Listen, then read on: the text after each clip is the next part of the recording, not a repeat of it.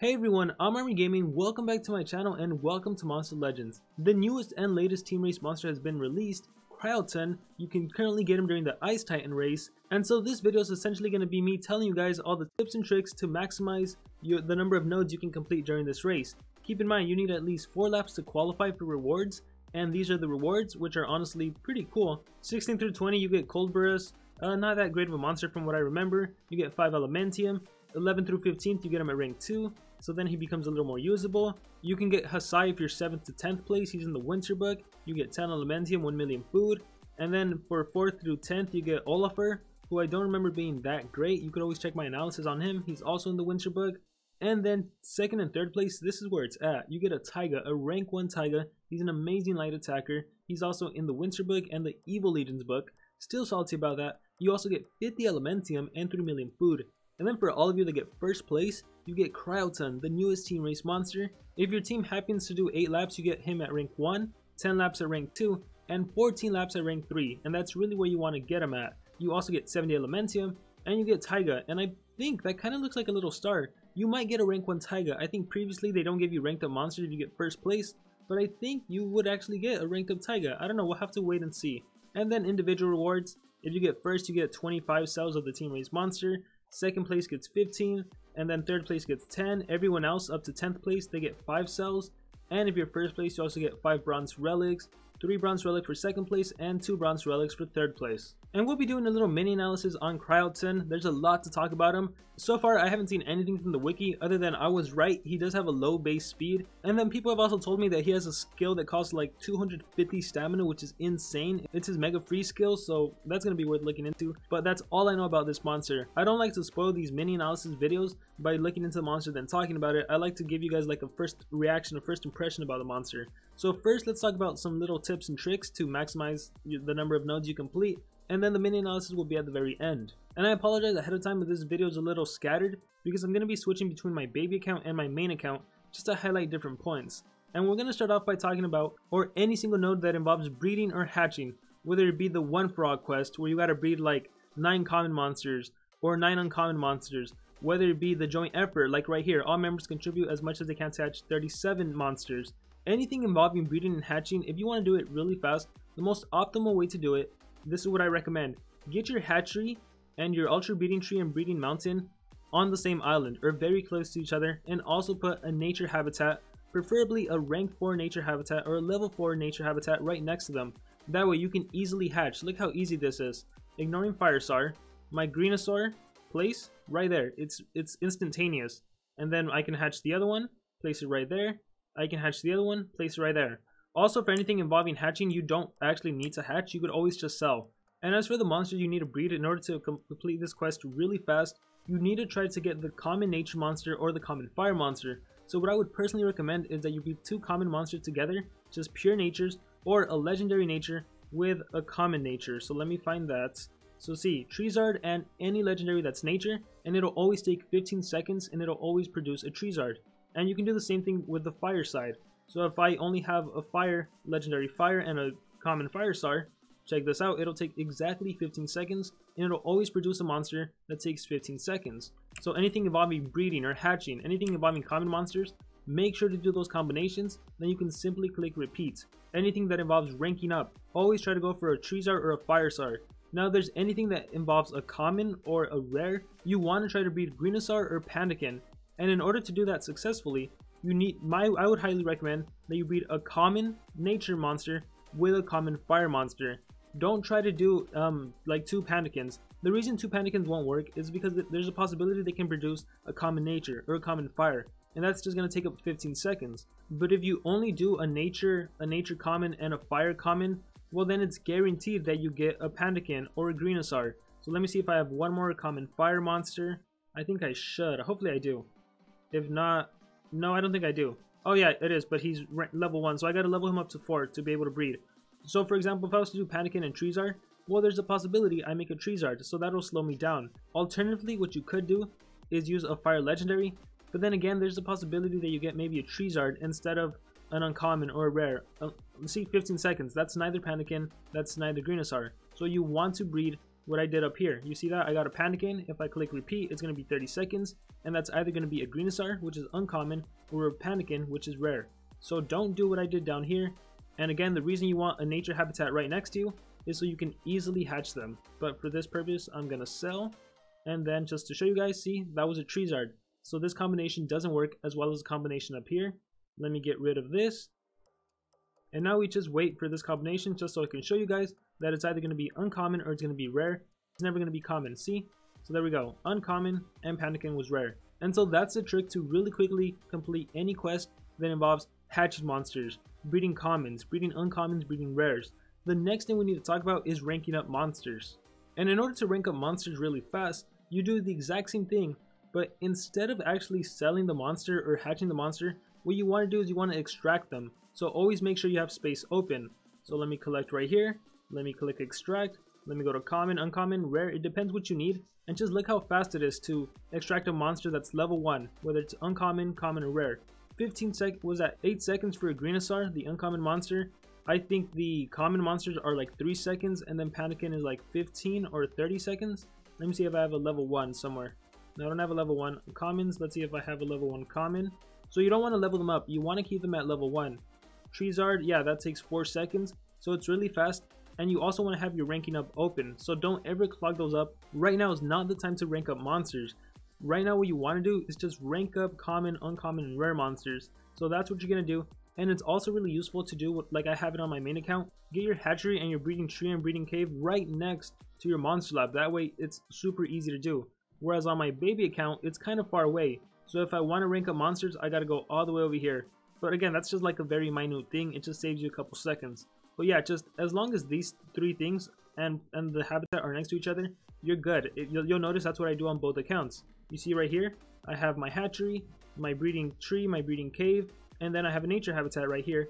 And then for any quest that involves breeding a legendary monster, this is where you need communication. What I would recommend is that you get one teammate to start breeding that legendary monster. That way whenever the quest pops up, whether it be in lap 6 or lap 8, you're already good to go. For example, this combination right here, this is a legendary monster. So I'm going to keep this around, and I'm going to leave my other teammates to do any quests that involve breeding or hatching uncommons. I'm just going to wait for that node that requires a legendary monster to be bred. I'm just going to wait for that to pop up, and then bam, we automatically complete that node. So you have 30 members on your team. Just get some designated member to do that. And the same can be said for ranking up. There's eventually is going to be a quest that involves ranking up a legendary monster and ranking up X amount of epic monsters. You might want to get some teammates to start doing that. It's a really useful advice. And again, there's 30 of you, so you really have to plan. This is a team race after all. It involves teamwork. And another useful advice when it comes to breeding the legendary monster, you should probably activate your Guardian of Breeding to speed it up. That way you can afford to spend some gems. Otherwise, it's going to cost you like 120 gems to speed up the entire node. I think you have better odds just trying to go for legendary, having your breeding tree active, but at the same time that may clog up your hatchery, so just be careful with that. What I would recommend right now, just like how I'm doing, have a legendary ready whenever that quest pops up. Trust me, it's going to save you so much time. And then as for breeding epic monsters, honestly, I recommend that you just skip it entirely with gems. Coordinate with your teammates. One time one member skips, the other time another member skips. That's the one quest that it doesn't really benefit you to try to breed epic monsters because it's going to cost you a lot more. Even if you speed it over and over again, trust me, you're going to spend so many more gems, especially the one for all quest where you have to do like a lot of epic monsters. It's not worth it. Just completely skip that with gems if you can, or get a teammate to skip it if they can. However, if you do want to try to breed epic monsters, maybe for the joint effort quest, different teammates can start breeding epic monsters. What I would recommend is this combination, Tarzape and Thundernex. Because if you actually look at the monsters that you'll make breeding these two combinations, 4 of them are epic monsters: Dragonian Beast, Griffix, Rhynex, and Rabidex, right? You have a chance to get those 4 epic monsters. And as for the other possible combinations that will be bred if you breed these 2 monsters, you get 30 seconds, 30 seconds, 3 minutes, 6 minutes, 1 hour, and 2 hours. That's not a lot of waiting time. So if you do want to go for breeding epic monsters, this is the combination to use. And alright, that takes care of all the ranking up, the breeding. Now let's talk about collecting gold.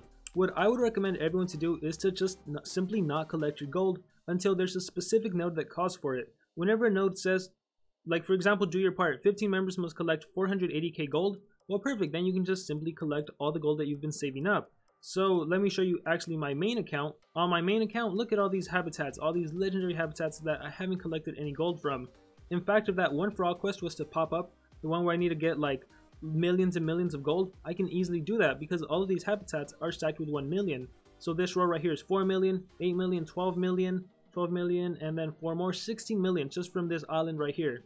So yeah, do not collect your gold until there's a specific quest that asks for it, and more importantly, communicate with your team. Because imagine if one of my teammates is doing the same thing, and that one for all quest pops up, and then I collect all my gold, and he collects all his gold.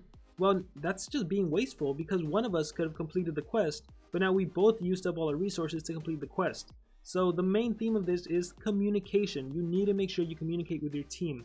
So do not collect any gold until there's a specific quest that asks for it, and make sure you call it out if you're going to be collecting it. And again, to show you on my baby account, it's the exact same thing. All of these different habitats are ready for me to collect gold. And so again, do not collect anything until the quest calls for it. And it's just as simple as going into your chat and then just telling your team, I'm doing the one for all gold quest.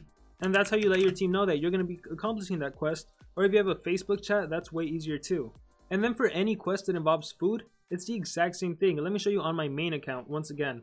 Look at all this food that I haven't collected. Lots of them are the black lotus root, whereas some of them are the angel beans. The winged angel beans. Let me go on my baby account to show you that. So let me click on grow food, and the black lotus root, that gives you 100k, whereas the winged angel beans, that gives you 20k. The reason I grow some winged angel beans and some black lotus root is because there are some quests that involve you to collect a lot of food, and there's some, I think it's the joint effort or the do your part, that says like 15 members must collect 20k food. Well, it just so happens that the winged angel beans is exactly 20k, so just make sure that you know where everything is at. So for example, this one in the corner right here, this is my winged angel beans, and the one in the corner right here on the bottom right hand, that's also winged angel beans. And I think I'm going to do the whole bottom row winged angel beans, and then the top row black lotus root. So yeah, that's just for whenever a quest, whether it be a one for all, or whether it be the joint effort or the do your part quest, you just got to be ready for anything. And then one more thing I want to talk about is player versus player. So there are some nodes that are going to require you to collectively do like 8 PvP battles, or there's going to be a one for all quest where you got to win 9 PvP battles. What I would personally recommend for that, let me go over to my baby account, there's a few things you can do. First of all, what you should do is you should gem the battles, do not gem the node. The node will probably cost you like over 100 gems, whereas if you have 3 battles to start with, and then you gem the next 6, that's only 30 gems. So 30 gems as opposed to over 100 gems. So gem the battles, not the nodes. You'll save a ton of gems like that. And what you can do to get some good PvP matches is to purposely drop some battles, purposely lose. Because if your trophy ranking goes down, there's going to be easier opponents, especially on your defense log. You know, oh, that's another thing actually. You can change your team to something super weak. Let's say like this common right here. Or you know what, just literally put a common. I said SpongeBob was common. No, he's not common. But yeah, just put like commons. Put a really weak defense so that you're constantly targeted. And that way, once you get attacked, you're going to have really easy opponents probably. As opposed to like some tough opponents. Like right here, Oscar Gamer. That's pretty high level monsters. So yeah, that's what you want to do. You can change your defense to purposely lose. Drop some trophies. And just trust me, that's going to be so much easier if you have less trophies. If you're not forced to face level 130 opponents all the time. Like how I am on my main account. Let me show you guys that for reference. So let me go to PvP. And look how difficult this is. It's going to take me a while to get a PvP win. Even if I refresh, let's see. Am I lucky? Nemesis monster, Nemesis monster, Nemesis VIP monster, Dungeon master, Nemesis monster. It doesn't seem so good. And once again, everyone is 130. We have a Sami, a Lum, a Nox. We have a Timerion, Shalinar, Lam, just a Kai the Eradicator, a Krampus who can outspeed me. Oh my gosh, like, see, if I was to drop trophies, if I was lower down in the leagues, it'd probably be a lot easier for me. So on my main account, I can't do it, but on my baby account, I can definitely do it. So again, there's 30 members in a team. Just ask one of the weaker players, maybe if they don't mind. Or honestly, the weaker players probably have the best chance, because at the lower leagues, it is super easy. Let me show you guys a picture of how easy it potentially is. This is in the silver league. It's amazing, right? So that's one advice I have for PvP. And then lastly, I think the last thing you have to do is like crafting runes. So what I would recommend for this is just to, usually you have to craft like X amount of level 2 runes. Maybe like 4 players have to craft a level 6 rune. This really varies a lot. So what I would personally recommend is just to get a level 2 rune ready. So even if you don't need it, you know, it didn't cost you that much. Get a level 2 rune ready, and that way it doesn't clear up your time too much. It only takes 5 minutes. and whenever a specific quest calls for it, that's when you start crafting whatever you need to. And then with that little bit of information, I think that's all the advice I have to give. Best of luck to all of you. Seriously, I mean it. And the most important thing really is team communication. You really shouldn't be fighting over each other over the top rewards. First, you need to make sure your team can win. So you need to make sure your team can get a huge lead. And once you guys have a lead, then you guys can, I guess, fight over the individual rewards. But the most important thing is that the whole team wins. So that's what you need to do. You need to work together. You need to call out the quest. Hey, I'm doing the one for all quest. Hey, let's all do the do your part quest. And yeah, I hope that's the main takeaway. Do not fight amongst each other, but work together to do your best in this race. Some other piece of advice, and I've done this in the past, if you trust your teammates, or if you have a friend that you trust, and again, this is only if you like completely trust them, then maybe give them your login info so they can use your accounts. Again, I'm not telling everyone to do that, only if there's someone you really trust. For example, Sherlock on my baby account has access to my baby account whenever she wants to use it, so she's free to log in. I've told her I have a lot of gems on this account. This account is specifically for the team. She's free to use as many gems as she needs to if it's going to make the team win. So I've given her full authority to use the account as she seems fit. And then as for my team on my main account, well, there was actually like 2 or 3 races ago where I was actually managing 5 different accounts. I was logging into every single account for my teammates just to try to win the race, and that took a lot of effort. That required a lot of effort, but hey, we ended up winning. So that's one piece of advice I could recommend. Again, it's not for everyone. It's only if you trust someone or if someone trusts you. And then alternatively, what you can do, and this also happened 2-3 races ago, the reason I was managing 5 accounts is because 2 of them were my own. 2 of them were baby accounts that I would cycle into the team and cycle out. Whenever there was a do your part quest, I would cycle in one of my baby accounts, do my part with that account, kick out that player, and then put in my other baby account, do your part with that account, kick out that player, log in with a different account. And so basically I was 5 different players in one team. So that was pretty crazy, but it helped us accomplish, because essentially instead of needing 15 members to do it, I only needed 10 other members because I was taking care of 5 of them. So that's a bit of advice I can do. That's going the extra mile. That's aside from everything you can do in game. So that's gonna be it as far as tips and tricks. I really hope it was helpful. With that being said, let's jump into the mini analysis portion of the video.